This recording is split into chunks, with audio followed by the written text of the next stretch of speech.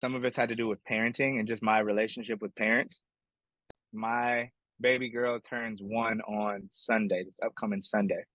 And so I've been a parent for about a year now, which means in my mind, I've been a parent for a year and 10 months because you know how that goes. Like the moment you find out you're having a kid, it's like you start planning out their college fund and their whatever, like everything, just their whole life flashes before your eyes. So I've been thinking a lot about that. And then going into this summer, I think my mindset on parents has shifted a lot, where a lot of times I've viewed parents as selfish in a sense. Hey, I'm worried about this entire team and you're just thinking about your kid. And that's a selfish way of thinking about things. And I think, no, that's not a selfish way of thinking about things.